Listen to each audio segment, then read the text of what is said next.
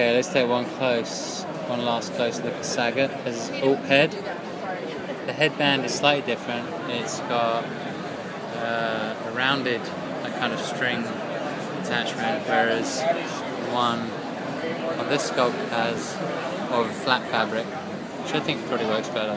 It's multimedia. Mike did an amazing job on the paint job. Look at the nails, look at that. Wow, look how realistic that is. Look at that. I'm scared. Let's try and get his face there. Stunning.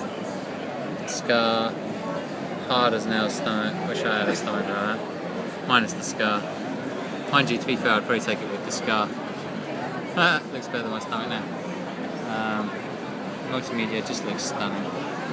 I am so excited for this figure. Very tall. It's definitely taller than all the cast.